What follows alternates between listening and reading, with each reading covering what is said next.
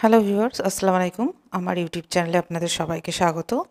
আজকে আমি আবার একটি নতুন রেসিপি নিয়ে আপনাদের সামনে চলে এসেছি। আজকে আমি আপনাদের তৈরি করে দেখাবো করলা দিয়ে ইলিশ মাছের ডিম ভাজা।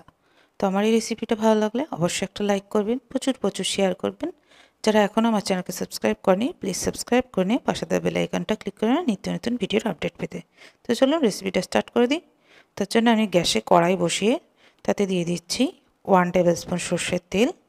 তো যতক্ষণ তেলটা গরম হচ্ছে ততক্ষণ আমরা ইলিশ মাছের ডিমে কিছু মশলা মিশিয়ে নেব। তো দেখুন আমি ইলিশ মাছের ডিমটা নিয়েছি, ভালোভাবে ধুয়ে নিয়েছি। এবার এতে আমি হাফ কাপ দিয়ে দিচ্ছি পেঁয়াজ কুচি, আর দিয়ে দিচ্ছি হাফ টিস্পুন হলুদ গুঁড়ো, দিয়ে দিচ্ছি হাফ টিস্পুন লবণ, আর তার সঙ্গে দিয়ে দিচ্ছি হাফ টিস্পুন লঙ্কা গুঁড়ো।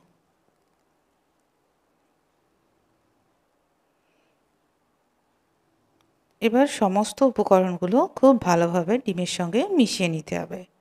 আপনারা চাইলে হাতের সাহায্যেও ভালোভাবে মিশিয়ে নিতে পারেন।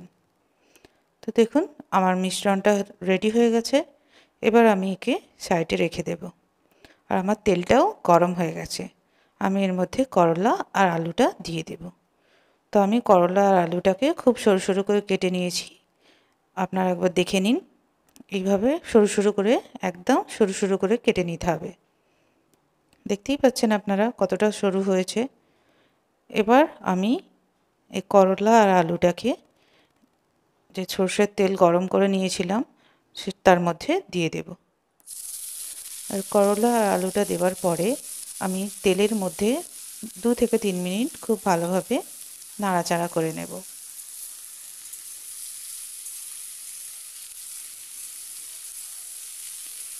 তো আমি 2 মিনিট নাড়াচাড়া করে নিয়েছি।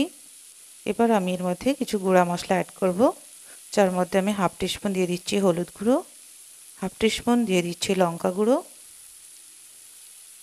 স্বাদ মতো দিয়ে দিচ্ছি লবণ, আর হাফ টিস্পুন দিয়ে দিচ্ছি জিরা গুঁড়ো।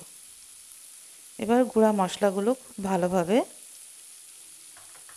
করলার সঙ্গে মিশিয়ে নিতে হবে। কিছুক্ষণ নাড়াচাড়া করে মিশিয়ে নিতে হবে। তো আমি মিশিয়ে নিয়েছি।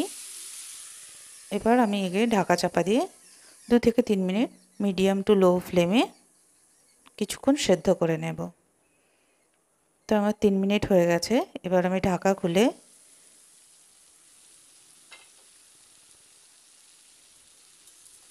জাস্ট একটু নাড়াচাড়া করে নিচ্ছি, আর দেখে নিচ্ছি আলুটা সেদ্ধ হয়েছে কিনা। তো আমার আলুটা হাফ সেদ্ধ হয়ে গেছে আর করলাটাও হাফ সেদ্ধ হয়ে গেছে। যখন এইভাবে হাফ সেদ্ধ হয়ে যাবে আলু আর করলাটা, তখন এর মধ্যে আমি ডিমের মিশ্রণটা দিয়ে দেব। ডিমের মিশ্রণটা দেওয়ার পরে আমি কিছুক্ষণ ডিমের সঙ্গে করলাটা খুব ভালোভাবে মিশিয়ে নেব। তো আমি 3 মিনিট খুব ভালোভাবে ডিম আর করলাটা খুব ভালোভাবে মিশিয়ে নিয়েছি। এবার একে ঢাকা চাপা দিয়ে আমি পুরো করলা, আলু আর সেদ্ধটা করে নেব। তো আমি 4 মিনিট একে সেদ্ধ করে নিয়েছি ঢাকা চাপা দিয়ে। এবার ঢাকাটা খুলে আমি দিয়ে দিচ্ছি কাঁচা পাকা লঙ্কা। কাঁচা পাকাটা লঙ্কাটা দেওয়ার পরে জাস্ট একটু এরকম নাড়াচাড়া করে নেব, আরও 1 মিনিটের মতো নাড়াচাড়া করে নিয়ে এবার আমি ঢাকা চাপা দিয়ে আরও কিছুক্ষণ রেখে দেব, যাতে একটা কাঁচা লঙ্কার সুন্দর ফ্লেভার আসে। তো আমি এবার গ্যাস বন্ধ করে দিয়েছি। এবার নামিয়ে আপনাদের পরিবেশন করে দেখাবো। তো দেখুন বন্ধুরা, আমার ফাইনাল লুক তৈরি হয়ে গেছে ইলিশ মাছের ডিম দিয়ে করলা ভাজি। তো রেসিপিটা খুবই মজার লাগে, গরম ভাতের সঙ্গে তো খুবই ভালো লাগবে।